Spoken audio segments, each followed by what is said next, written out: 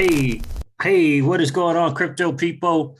It is the Crypto Siege with another day in the life and the crazy life that is the digital asset space. Good morning. Happy Thanksgiving to each and every one of you. Again, we in the Crypto Siege just want to say thank you so much. We are grateful for each and every one of you to take the time to come hang out with the Crypto Siege and support the channel. We appreciate you guys very, very much. Hope you're having an absolutely outstanding day today, being around family and loved ones and enjoying some football and enjoying one another as well. So happy Thanksgiving to each and every one of you.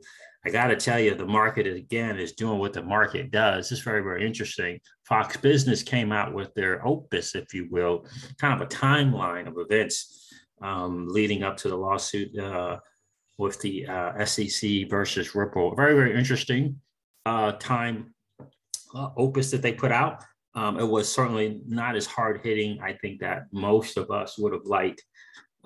It was, pretty, just kind of stating facts, but not really kind of leading or leaning in one direction or the other, which I think is fair, coming from their kind of perspective or standpoint. But I do think, like John Deaton states, I do believe that there's enough there to warrant an independent investigation. So I hope that someone from Congress will really seriously look into the improprieties, the obvious improprieties that took place with giving Ethereum this free pass. And I honestly believe that someone from Congress is going to take the lead on it. I really do. Someone's going to kind of take the lead because the SEC is still operating in the gray area, still operating and being very, very vague.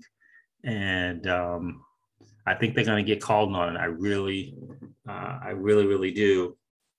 We need to reach out to our local Congress people and ask that an independent investigation be held, right? We don't want to start this new fourth industrial revolution, right? In this new financial system. We don't want to start it with this kind of nastiness, right? That William Hinman and Jay Clayton obviously participated in and surely realized what they were doing when they decided to not invite anyone from Ripple or their executives to this quote unquote crypto summit.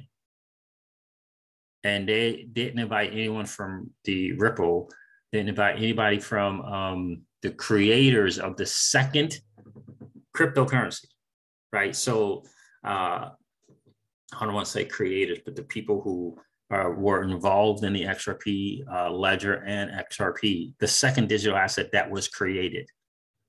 And they went around them and they met with people from Ethereum at that summit, did not invite anyone from Ripple.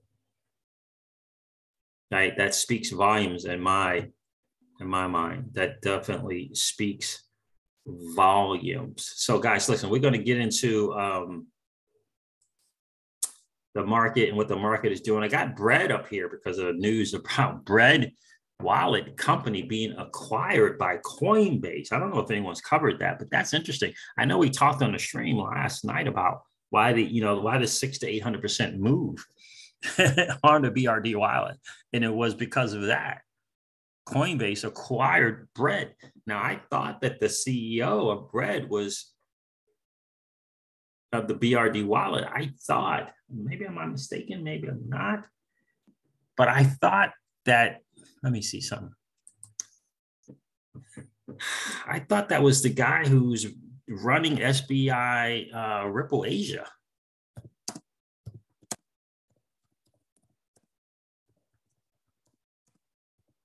I really did. I'm getting distracted. Okay, so I guess this wasn't the actual creator, co-founder and president Who owns Bread Wallet?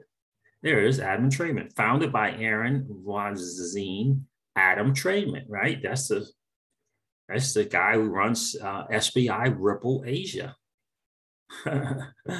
Yeah, very, very, very interesting. But in any case, that's the word on the street, and I'll share that with you guys. Bread Wallet Company got acquired by Coinbase. Coinbase has been on a really, really massive company acquisition pace for sure. So look, according to CoinGecko, the total cryptocurrency market cap is currently $2.82 trillion, up 4.9%. In the last 24 hours. The Bitcoin dominance is at 39.7%. Bitcoin is at $59,129.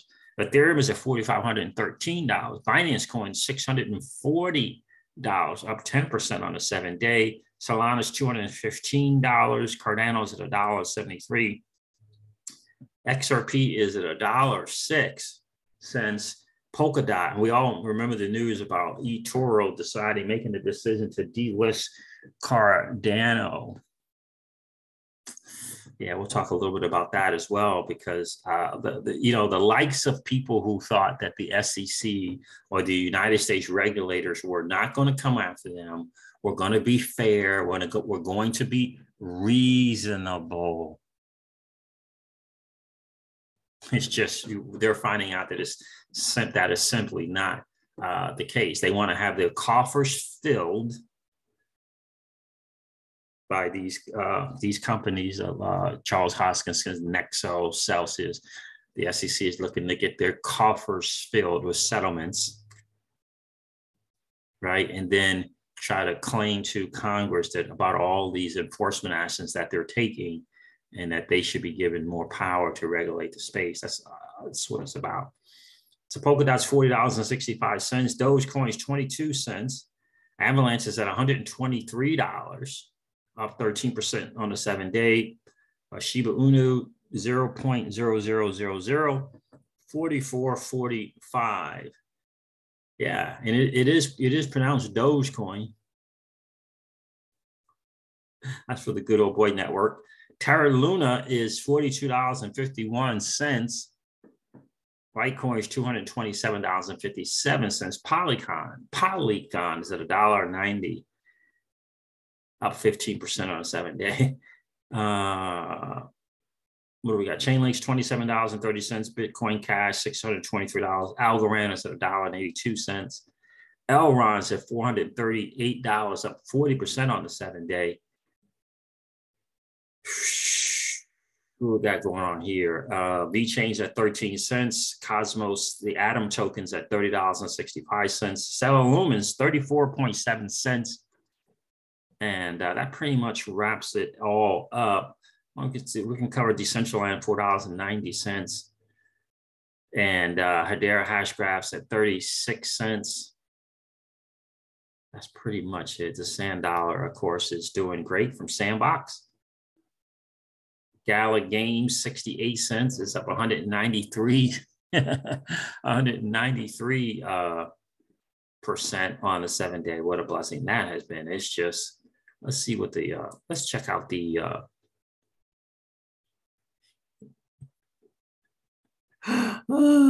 511,000% gain.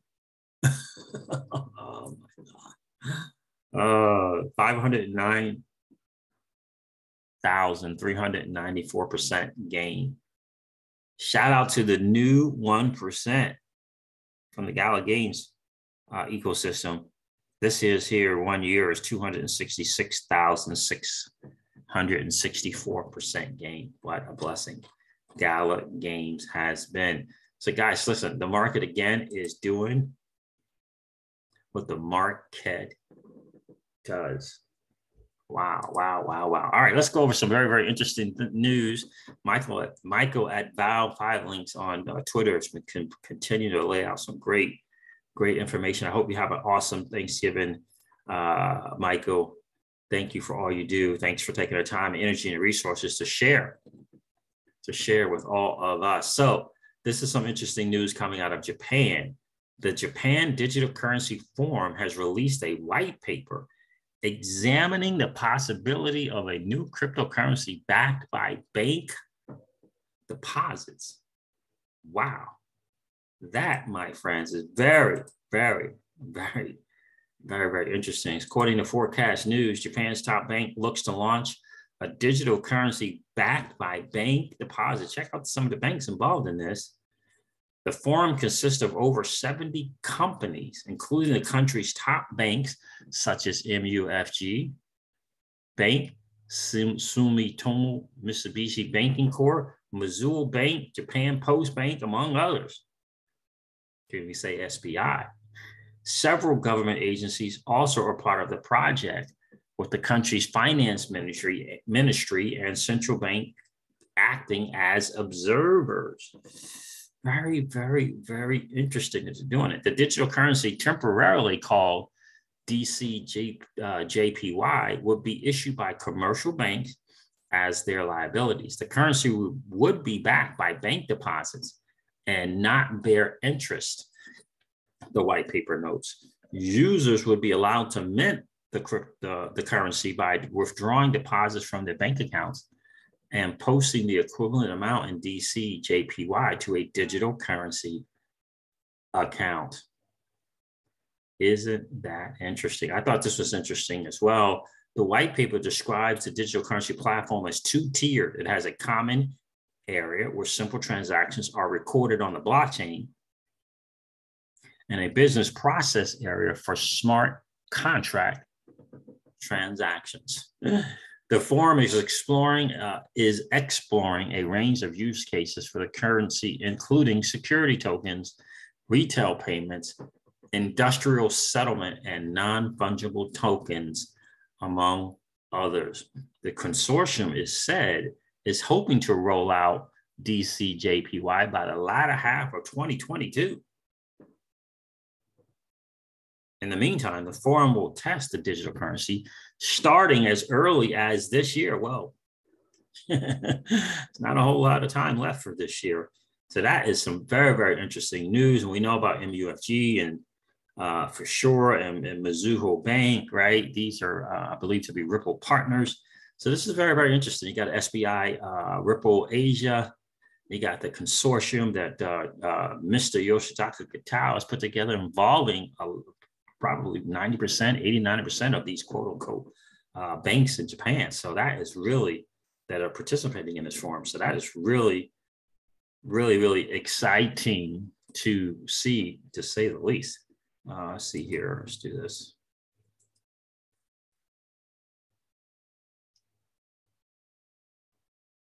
Here it is right here. Leading crypto exchange Coinbase has acquired the crypto wallet company BRD. That's very interesting, very, very interesting to me. According to statements from both firms, Crypto Briefing share with us, the wallet team will contribute to Coinbase's Web3 efforts. And this will be the trend, right? Ripple will be doing this and has done this as well. But that's going to be the trend. You get these big companies, they get a chance to IPO, get this big, massive valuations, and they will begin to start acquiring companies. This is very, very, very fascinating. So that you can expect to see more of this take place. So here are some key takeaways. Coinbase has acquired the mobile wallet company BRD Wallet. The team behind the wallet will join Coinbase Wallet to work on self-custody and Web3 integration. Coinbase has acquired several other companies in recent months, including Agara, Bison Trails, and Skew. Leading crypto exchange Coinbase has acquired the crypto wallet company. Coinbase statements from both firms, just read that. The BR team will join Coinbase Wallet. BRD announced this, right? That its team will join Coinbase, where it will contribute to the company's Coinbase Wallet. The app was originally launched in 2014 under the name Bread Wallet and achieved a user base of 10 million. BRD suggested that his own wallet will continue to operate normally for the time being, and that users will be given the option to migrate to the Coinbase wallet in 2022. The team behind BRD will join the team behind Coinbase wallet. Coinbase noted that BRD brings deep expertise in self-custody for crypto wallets, and that the acquisition is part of its goal of doubling down on its investment in self-custody and Web3. Very, very, very, very interesting, right? Very, very interesting. And so I'm sure that was a certain kind of nice payday. But like we just checked, Adam and Treadman and Mr. Voisin, I believe he pronounced his name, the founders of the BRD wallet. Adam Treadman, again, he's got multiple kind of CEO, co-founder jobs, but Adam Treadman is also the CEO of SPI Ripple Asia as well. And from what I understand, is doing a pretty amazing job. I don't get this side note. I don't get this whole Adidas partnering with Coinbase deal, but that happened. In other news, footwear company Adidas also announced today that it has partnered with Coinbase, but has revealed few details about its plans. Yeah, like what? That's very, very, very, very, very interesting. And so now, look, guys, we got the thing here coming out of Fox Business. It's pretty extensive. Regulatory Riddle, an investigation into the SEC versus Ripple case and its consequences for crypto.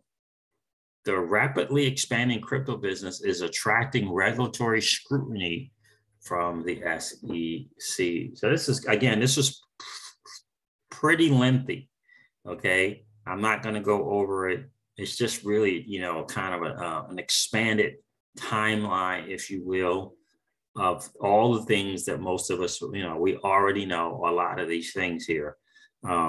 It kind of hints, it kind of nibbles, if you will, to kind of expose the what is to us the very obvious corruption and collusion and the obvious free hall pass, if you will, that was collectively put together to give Ethereum a free pass, right? That's the right motions put in place, a concerted effort to give the Ethereum blockchain, Joseph Lubin and Vitalik Buterin a free pass. Very, very, very obvious. And again, when we start getting people called into Congress, into hearings as to how did you come to this kind of conclusion for Ethereum and not for XRP when they're very, very, very similar? You start pulling in the ties. You start thinking about these venture capital firms who got involved in this. Venture capital firms. I mean, they had the nerve to call it a venture capital working group. Who are the venture capital people looking out for? See, you think they're looking out for the greater crypto space and creating a level playing field? Yeah, so I do believe, I certainly pray that they do begin an independent investigation of Jay Clayton, William Hinman, Joseph Lubin, and Vitalik Buterin, especially Joseph Lubin, and what they entered into and the strings that they pulled. And the fact that it's very, very obvious that these venture capital firms and law firms knew that they were going to be able to be heavily invested in the Ethereum, and they wanted to give them the free pass. That is the bottom line. It was a cash grab. It was to create, if you will, a sort of monopoly over the digital asset space. And what Ripple is pointing to is saying, no. It is obvious that you're deciding to pick a winner and pick a loser and not create a level playing field. And you are, in fact, harming United States investors. And this is what I hope Congress will realize here, that the SEC, the people with the mantra of protecting U.S. investors, decided to harm U.S. investors. And even worse than that, is they decided to participate in this in this backhanded closed store scheme to get Ethereum a free pass for their own personal gains. And it is very, very, very obvious that that is what has taken place.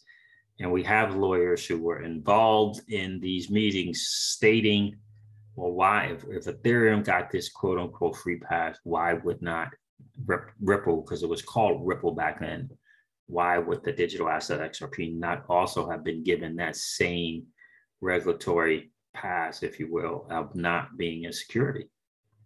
And you got Mrs. Wochas, according to this here, they asked, Fox Business asked her to comment. She would not comment. We have her on video, right? Kind of asking that question, well, why wouldn't Ripple? But have given the same free pass, if you will, or the clearance to not be a security. But she would not comment here. She would not comment in this because they did reach out to her and she wouldn't comment. So that is unfortunate that she didn't decide to comment here. But I hope that a further investigation will take place here. And John Deaton actually stated, if I can find his tweet, he actually said that this did warrant. Let's see if I can find his. Here, Elena Terret, she let us know last night. Here it is, the piece we've been working on for 2 months and my very first investigative report. As Charles Gasparini has mentioned, we've reported the facts fairly and to the best of our ability and made a conscious effort to give everyone mentioned a voice. I have read this independent, unbiased investigative piece by a major financial news outlet, which is objectively fair to all parties. Without question or debate, this piece should lead to an independent investigation by the IG and/or Department of Justice. And that is what we hope will take place. This is what we hope will take place. To really seriously look into and call these guys to the carpet. That would be, the home run. CryptoLaw TV's it's pretty funny. This is a quote from Hinman, or this is what happened was a spokesperson from the William Hinman camp had this response. I had no idea I was being paid $15 million by an Ethereum promoting law firm I retired from and then unretired from. In CryptoLaw, at CryptoLaw US, that's John. That is John Deaton's. What happened there? That's John Deaton's company. Here it is. Let's look at this. In the case of Bill Hinman, according to Fox Business, the former corporation finance chief under Clayton and a key architect of the SEC's past views on crypto, Deaton says regulatory filings show that he received $15 million while at the SEC from his previous law firm, Simpson, Thacher, and Bartlett, the same Simpson, Thacher, and Bartlett that is part of the Enterprise Ethereum Alliance. Plus, Hinman rejoined the firm in his post-SEC career. A person close to Hinman says this money was part of Hinman's pension from the firm. And he had no idea the law firm was part of the alliance while at the SEC.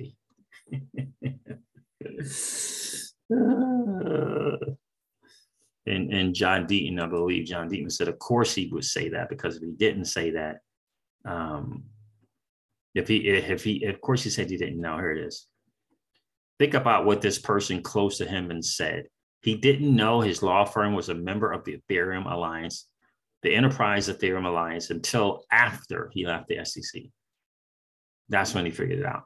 Of course, he will claim he didn't know. If he admitted he knew, he would have to concede that he should have recused himself. Yeah, so that's kind of that dirty, backhanded, closed door nastiness that we hear about, and it's a shame that we're bringing in. It's being brought into this new industrial fourth industrial revolution and this new financial system.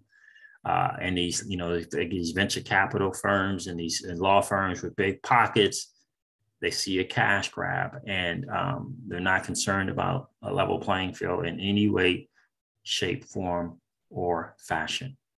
So, but I'm going to end this video on some positive news here. Bank XRP shared this, and I think this is awesome. In August of 2021, Mercury FX, Ripple partner, and I believe ODL, completed the successful testing of cross-border payments between South Africa and the UK using crypto assets, specifically XRP, completed testing. So between South Africa and the UK. This was done inside the Intergovernmental Financial Working Group Regulatory Sandbox. And you can see right here, Mercury. What is going on with this laptop here? Mercury FX, International Payments. Mercury is testing the regulatory treatment and associated regulatory reporting implications and obligations of crypto assets, specifically XRP, being used for effective low-value cross-border remittances between South Africa and the UK. Testing was successfully completed during August of 2021. Zygo Technologies, I believe that's the Africa company for cross-border remittance, testing the regulatory treatment of crypto assets, specifically XRP, in terms of the South African Exchange Controls regulations. Testing has been extended another 6 months. So Mercury's done. Apparently, Zygo wants to do some more testing, right? So they wanted to do these tests in these quote unquote regulatory sandboxes under each kind of country's regulations to make sure that it is completely legit. So I think this is absolutely great news coming from both the Mercury FX and the Zygo Technology. Thanks, Bank XRP, for sharing this, my friend. I hope you have an absolutely outstanding day today. Enjoy your Thanksgiving. All right, guys, look, I'm going to end this video. Again, happy Thanksgiving to each and every one of you. Thank you again so much for supporting the channel. It means a lot. It means a ton to me. Enjoy your Thanksgiving, and I will see you guys in the next video for sure. Listen, guys, old money doesn't want you to win, but that's okay though, because you and I are already winning. Happy Thanksgiving, guys. I'll talk to you soon. See ya. Bye.